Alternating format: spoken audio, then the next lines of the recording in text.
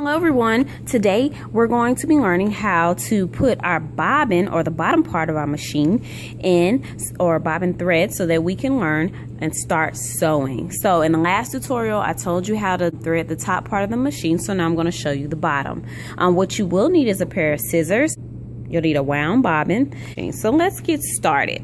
The first thing you need to know is this is actually called the bobbin cover, and on here it has instructions right here of how the bobbin should be threaded within the machine, as well as it has sewing machine measurements. Okay, you were coming to your sewing machine. It looks just like this. You push the lever and it opens up the case for you. And now right here there's a silver piece, and then there's like a slit within the silver piece. You want to make sure that when you put your bobbin in here, you're going to drop it in the case, and then you're going to take your thread and you're going to put your thread right through that slit. So I'm gonna put my thread through the slit, and then I'm gonna pull it to the left until it clicks.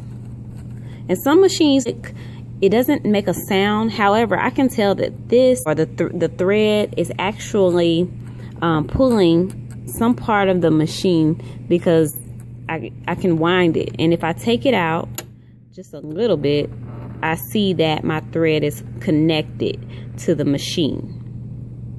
So you need to make sure that you do that, because if it's not connected, just that little thing will mess up your entire stitch.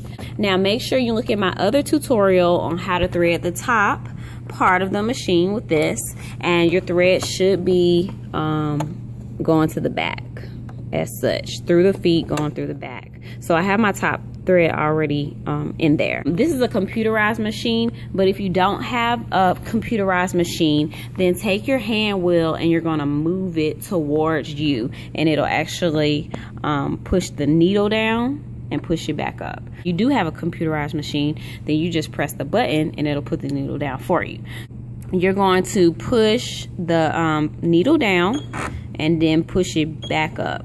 And what this actually does, if you look right here, you'll see that there is a black top. This is the top thread and this is the bobbin. We want our bobbin thread to be coming up through the top, or through this silver piece. We want it to come right through that. So what I'm going to do is take my top thread, which is black, and I'm just going to pull it, and you see the green thread is coming up. So you want to pull that loop out, and what you can do is use your fingers, but if you can't reach it, sometimes I use some scissors and I'll just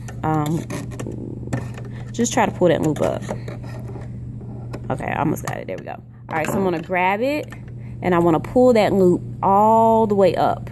Okay, so now my top thread is right here in black, and my bottom thread is coming up through the center piece, and that's how you want it to be. Okay, so it should look just like this. All right, you put both of those to the back. You put your bobbin case back on. Make sure you keep that on at all times when sewing, and now you're ready to start your first stitch. Now you know how to thread the top, and you know how to thread the bobbin, and now you're ready to start sewing. So congratulations, you've made a big step. Enjoy.